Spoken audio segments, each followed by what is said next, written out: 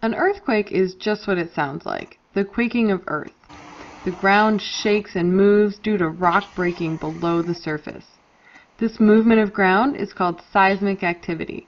And while we can't always tell when, where, or how strongly an earthquake will hit, we can measure its magnitude while it's happening.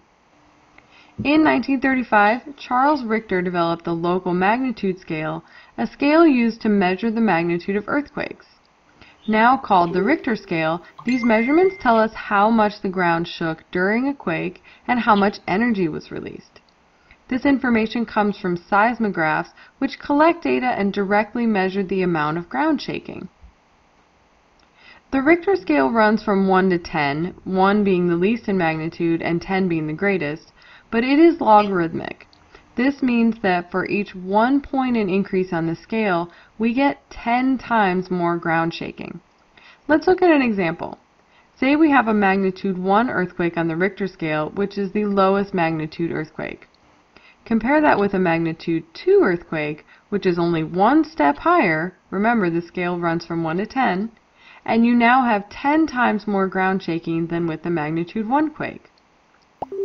Take another step up the scale, so from magnitude 1 to magnitude 3, and this is 10 times more than that first step, so we now have 100 times more ground shaking with just 2 steps up the scale.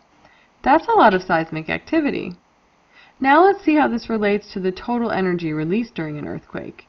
Through measurements of seismic activity, scientists know that the energy released by an earthquake, which is what causes all that shaking and moving in the first place, increases 32 times for each step up the Richter scale. Take our example from before where we have a magnitude 1 and a magnitude 2 quake. The magnitude 2 quake will have 32 times more energy than the magnitude 1 earthquake. Now let's compare our magnitude 1 and magnitude 3 quakes. The magnitude 3 quake is 2 steps up the Richter scale, so we have 32 times more energy for the first step, and then 32 times more energy than that of the second step. 32 times 32 gives us about 1,000 times the energy with just 2 steps up the scale. This is even more amazing when you compare this with the difference in ground shaking.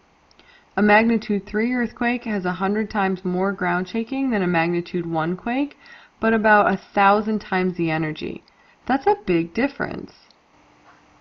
The Richter scale was originally designed to measure medium-sized earthquakes, those between magnitude 3 and 7, and within a distance of about 400 miles. The moment magnitude scale was created in 1979 to deal with these issues, but it built on the Richter scale because it was already so accurate for small to medium-sized quakes.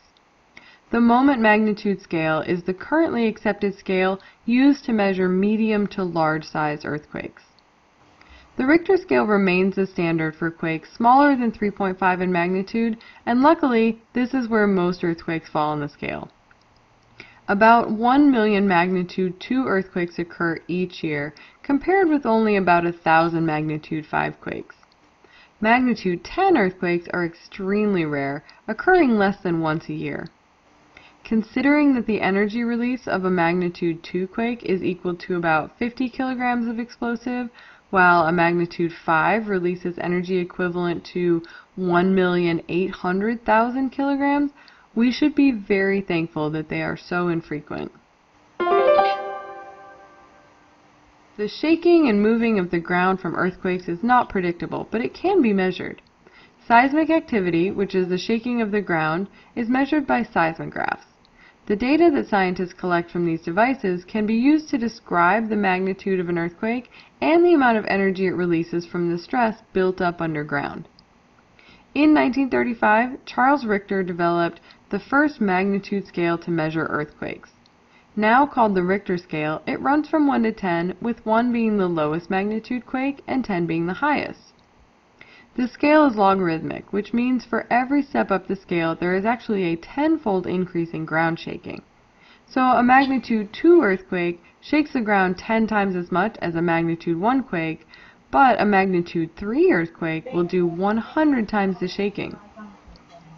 The amount of energy released increases even more than this as we move up the scale. For each step up the scale, we get 32 times the amount of energy. So our magnitude 2 earthquake releases 32 times as much energy as a magnitude 1 quake, but a magnitude 3 quake will release about 1,000 times as much. Because the Richter scale was designed for medium-sized quakes, the moment magnitude scale was created to measure medium to large-sized earthquakes. Anything below a 3.5 is still measured on the Richter scale because the moment magnitude scale is not very accurate for these smaller events. Luckily, most quakes that occur on Earth are low in magnitude.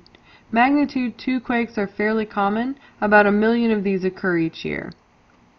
Magnitude 5 quakes are fairly uncommon, with only about 1,000 of these happening annually. This is especially comforting when you think about the amount of energy released from each type of quake.